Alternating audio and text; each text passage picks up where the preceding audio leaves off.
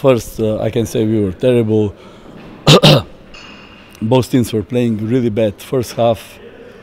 At the end, they used something, they built up the lead, but both teams were playing bad. Unfortunately for us, we didn't get ready for second half. We were playing even worse than first half. They picked up the game and they just outplayed us in any segment of this basketball game. 22 turnovers, what you can say about this? I said we were playing terrible. It's like a shame what we showed today on the court.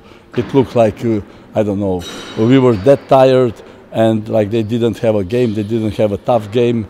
They just showed how you play for the club.